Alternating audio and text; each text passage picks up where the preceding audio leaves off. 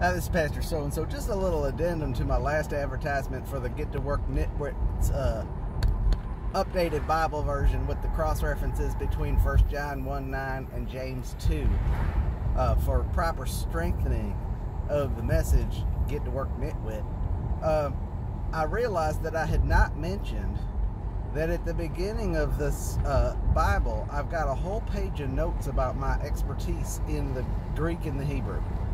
I find that whenever you're wanting to enforce an emphasis doctrinally, you need to boast, you need to advertise your knowledge of the Greek and the Hebrew and tell them that it's based on your studies of your special knowledge of the Greek and the Hebrew that allows you to make the choices, editorial choices that you've made. Now, in this case, we've made some fairly broad editorial choices so we can get the price of the Bible down to $350 a piece, because we had to take out Ephesians, Colossians, Galatians 3, Romans, and Psalms in order to accommodate all the references that we had inserted about James 2 and 1 John 1:9.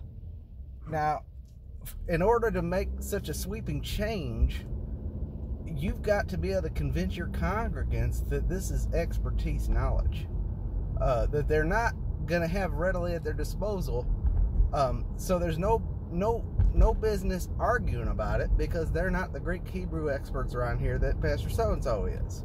I took several classes and got several certifications online about Greek and Hebrew, and I can even write some of the letters. So, when I did the Hebrew studies certificate, before you know it, I found my name all over the Bible, and it said I was the most blessed of the Lord, and in the gematria, Greek and Hebrew, the Hebrew values of the letters and equidistant letter spacings.